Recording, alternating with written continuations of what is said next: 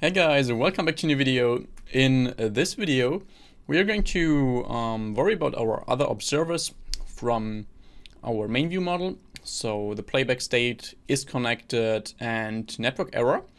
We will just deal with those, and we will also just worry about the functionality to be able to toggle playing our songs. So you know that we have that play and pause symbol in our or next to our view pager.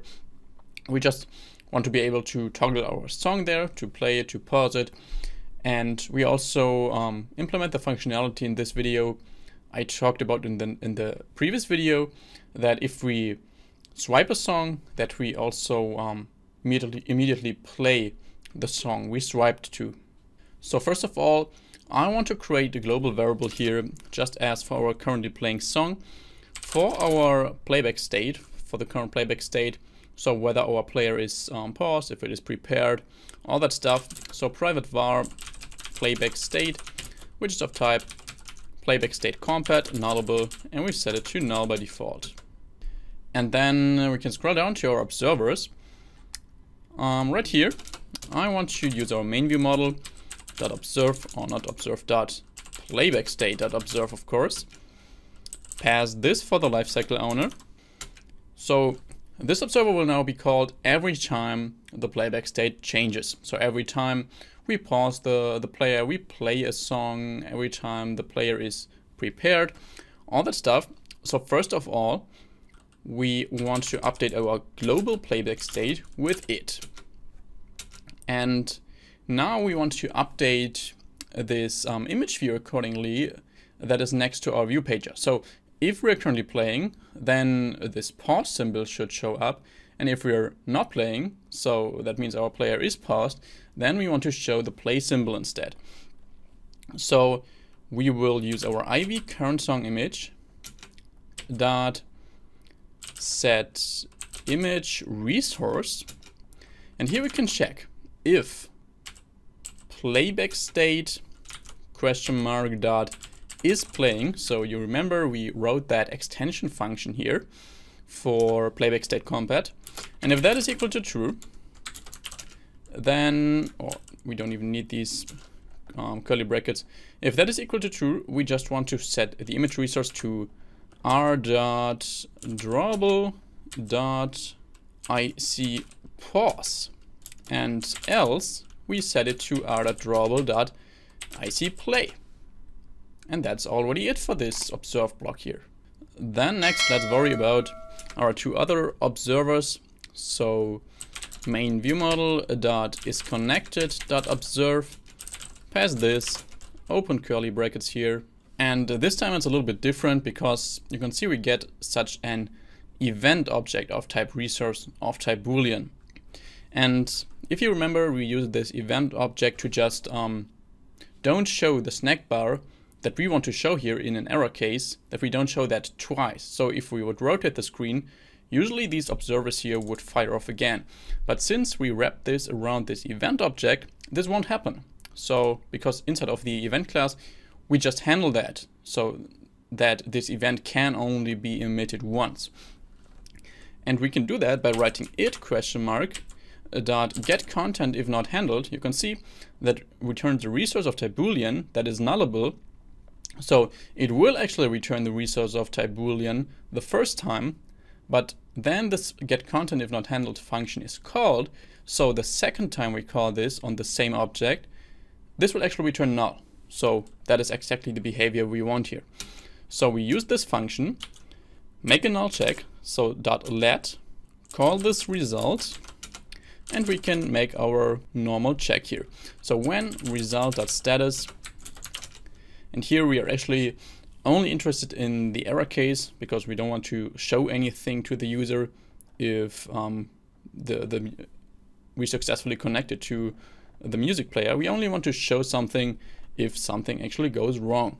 So we're only interested in the error case, where we will write snackbar.make. Here we need to pass a view. We can just choose the root layout from our activity. Then for the message, we will use result.message. if that is equal to null, let's actually move this into some new lines, a little bit cleaner. If the message is equal to null, we just want to show default message, an unknown error occurred. By the way, this should actually never happen because we only emit this error status here for is connected once, and there we just pass a message. But this message is still nullable, so we need to pass something for the default value here. We could also assert that this is not equal to null, but I want to prevent that double exclamation mark operator where possible. And for the length, we will use snack bar that length long. And don't forget to call that show. Like this. And usually when we use a when expression, we always want to have such an expression here for all possible cases. So we also add an else branch. In all other cases, we just want to do nothing. So we return a unit here. And for our network error observer, we can actually use the exact same code. So just copy that, paste it below here, swap this out with a network error, and the rest is actually the same. Because when we get an error, then we also just want to show that in a snack bar. Now that's it for our observers. Next, we actually want to scroll up to our onCreate function and add an onClick listener to our play and pause image view. So IV play pause from activity main XML. Let's set onClick listener. What should happen if we click on that? Well, we of course just want to toggle the state of our currently playing song. So we check if our currently playing song is not equal to null. If that is not the case, or if that is the case rather, we want to just use our main view model dot play or toggle song. So you can see we again just need to pass a media item. We can just pass it, so our currently playing song. And this time we want to pass true for toggle, because now we always want to toggle the song. Now that is a difference. If we just click on a new song in our list and play that, then we always just want to play that song. We then don't want to toggle it. But since we now click on our IV play pause, we always want to toggle the current song. So we just pass true for that. And now to detect if we actually swipe the item in our view pager, we need to add an on-page changed callback to our view pager so that we can actually play the new song we swipe to. So we use our view pager song, so VP song dot register on page changed change callback. And here we just need to pass such a callback.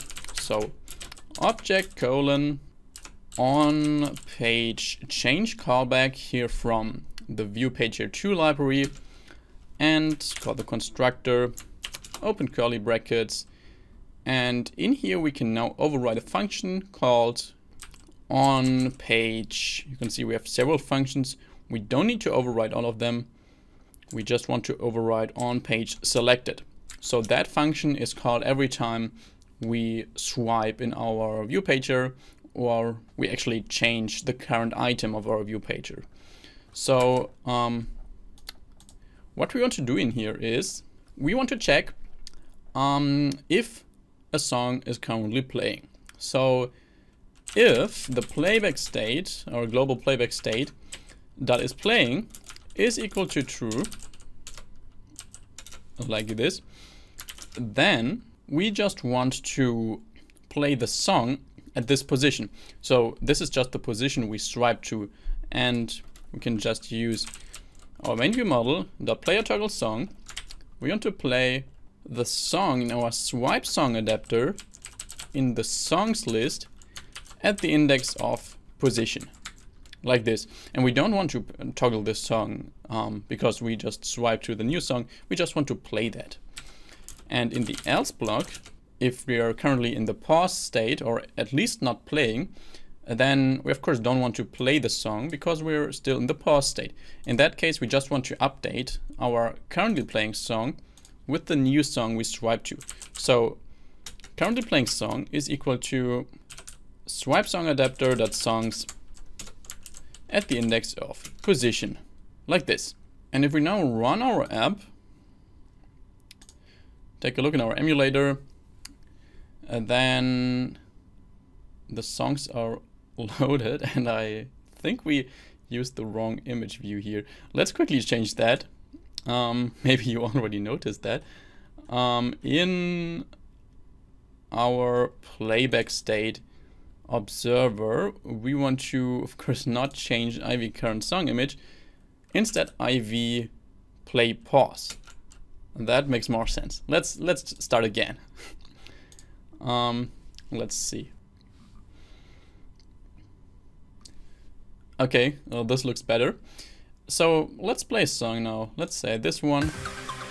And then you can see now, we can see this pause symbol, and we can pause the song by clicking on that. The play symbol shows, and if we now switch the song in our view pager and click on play, then this song now plays instead. So exactly what we want. If the music is already playing and we swipe, then the new song immediately plays. So I hope this video helped you to understand how we can manage that view pager stuff.